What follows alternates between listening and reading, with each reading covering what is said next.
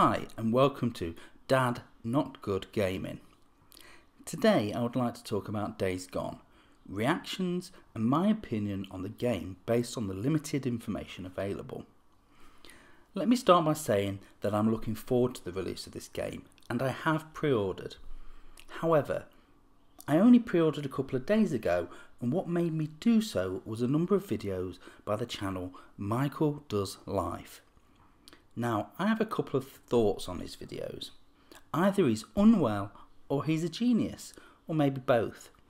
Watching his rants made me interested in what other channels were thinking.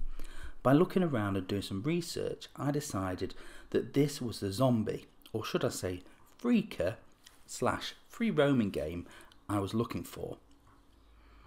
With a review embargo in place until the 25th of April, I am a little concerned that Sony do not have the confidence to let the reviewers loose. However, saying this, we still have time to cancel the pre-orders if reviews are not favourable.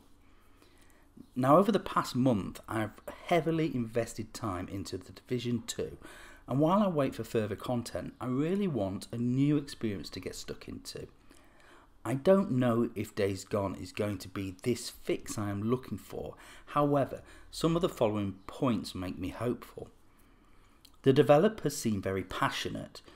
From interviews I have watched, I get the feeling that the developers have really poured their life and soul into this game. I really hope this is real passion and not just an attempt to hype up the game prior to release. The gameplay looks fun. I like the idea of large hordes and knowing that you will probably die. The idea that you can plan your approach and set traps in anticipation gives a much more strategic feel. The world looks beautiful. I know that people are already slamming frame rates and popping of textures. However, I have to think about Division 2. Now that's pretty bad on the PS4 Pro, but I still love the game. I guess games technology is overtaking the hardware and developers are not always handling how the games play correctly. Despite this, I have seen some pretty spectacular looking environments with day-night cycles and a variety of weather conditions. The gun melee mechanics look simple. I want to play a game that's intuitive and I'm hoping from what I have seen this will be the case here. It seems as if they've taken what works from games such as Horizon Zero Dawn and Red Dead Redemption 2 and meshed them together. And finally, note, the soundtrack is great. Listening to the soundtrack has made me excited for the game. Why not take a listen for yourself?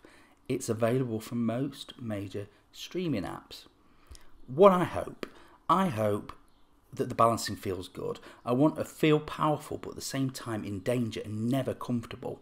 If this game punishes me for tiny mistakes, I'll probably stop playing. I hope the world feels alive. So many games recently have claimed to feel alive and end up being a huge expanse of nothingness.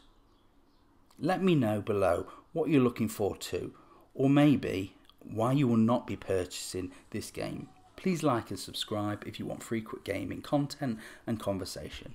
Bye bye for now.